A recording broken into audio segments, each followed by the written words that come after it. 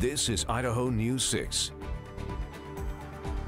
When you're one of the fastest growing cities in the country, it's tough to please everyone when it comes to planning for the future. That's why city leaders in Meridian are asking its residents to weigh in on a survey to guide planners on how to manage the city's disappearing open space.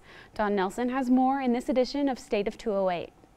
We are changing every day. As Meridian's planning division manager, Caleb Hood has had a front row seat in watching Meridian explode from a sleepy bedroom community to the center of a bustling Treasure Valley. The last 3 years has been much like the three before that and the three before that. I don't know if you saw, but the U.S. Census just released that we were the sixth fastest growing large city, which is over 50,000 in population this last decade. So it only makes sense that the city wants to hear what people think about open space. A growth survey that just now is wrapping up at the end of May is asking residents what they think and want. For some, open space may mean trails and pathways. Others, it's agricultural land. For others, it's active recreation parks.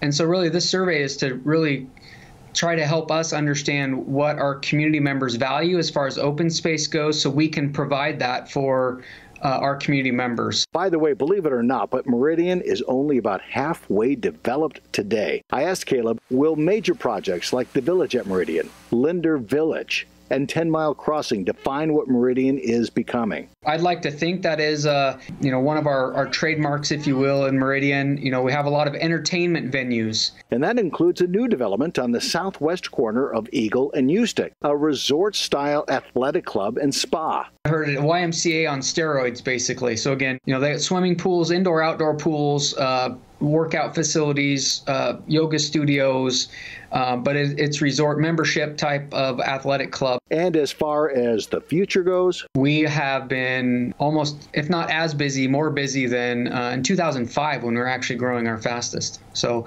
I don't know what the future holds. If I had that crystal ball, I probably wouldn't be doing what I'm doing, but I wouldn't be surprised. I mean, Meridian's a great place to live. The Treasure Valley is a great place to be. So I could see this growth continuing into the future, even with the pandemic. Don Nelson, Idaho News 6.